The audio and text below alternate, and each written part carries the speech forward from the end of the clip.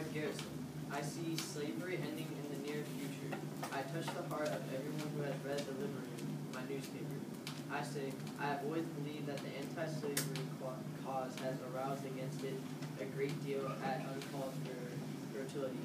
I understand that most people in America agree with me but are afraid to stand up for what they believe. I am an abolitionist and I like equality. I hear Frederick Douglass saying, "Shall such a man be held a slave in Christian land?" I want everyone to believe that prejudice against color is rebellion against God.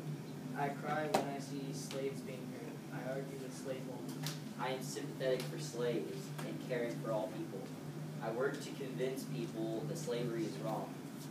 I refuse to let slavery take over America. I defend my case against slavery no matter what. I dream that one day black people and white people can interact without discrimination. I am a famous anti-slavery speaker. I worry that slavery won't end.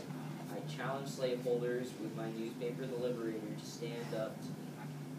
I support everyone who is an abolitionist, and I hope for the abolishment of slavery. I am William Lloyd Garrison. Stop clapping, snapping. No, I feel like Kyle.